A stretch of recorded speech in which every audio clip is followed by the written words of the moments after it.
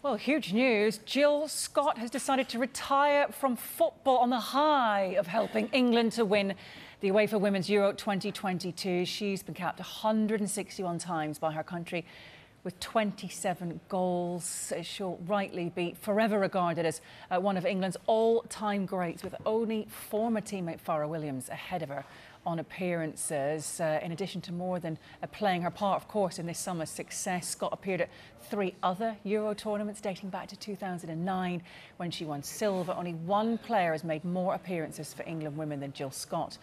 After midfielder played 161 times for her country, tweeting, "We're not crying. I promised myself I'm retiring from football and I'm leaving with a gold medal swinging from my neck." We've got England head coach Sarina Wiegman saying about her retirement, "I must congratulate Jill on a very special career. I'm so glad she was able to end on such a positive memory.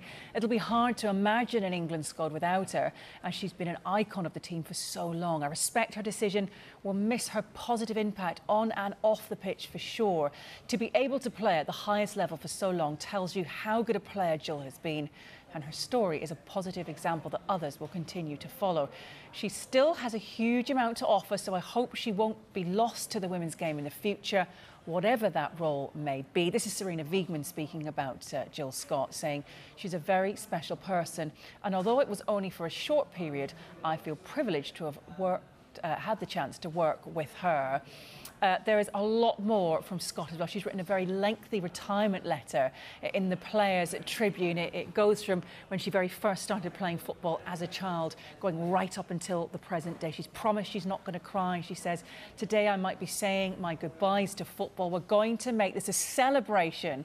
No sad faces. We've had too much fun for any tears. Maybe it's because I'm from Sunderland, but two things have always been true about me." She says, "I've always been stubborn and I've always loved football. It's been in my blood ever since I was 5 years old. I saw a load of boys playing in the schoolyard and I walked straight up to them and said the 4 magic words, 'Can I play too?'" Well, what a career that question led to. As you mentioned, this incredible 161 caps, 27 goals, and the FA plan to honour Scott's career at one of England's home autumn international fixtures. They, of course, take on the USA at a sold-out Wembley to come, don't they? But yeah, it's Jill Scott promising that she's going to end on this high, picking up that gold medal, of course, in the summer.